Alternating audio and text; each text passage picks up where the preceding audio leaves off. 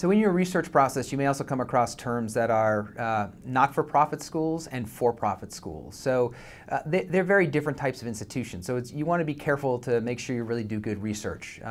Not-for-profit schools are the ones you probably readily recognize. That most of the national universities are all non-profit schools. For-profit schools have really sort of shown up in the last 10 to 15 years and have become a bigger player in this market, but they have a very different business model, and their job is to make money, so they're making different decisions. It's not to say that you can't get a good education from them, and again, they'd be teaching things like, jobs for an X-ray technician or crime scene investigator or maybe cosmetology, those sorts of things. But you want to be careful and do your homework. You want to make sure that you go and see are students graduating in 4 years? What's the average loan debt they have to take out at that school? Upon graduation, are they getting jobs in the field they've studied in, and maybe what's the average salary of the starting for those starting students coming right out of school?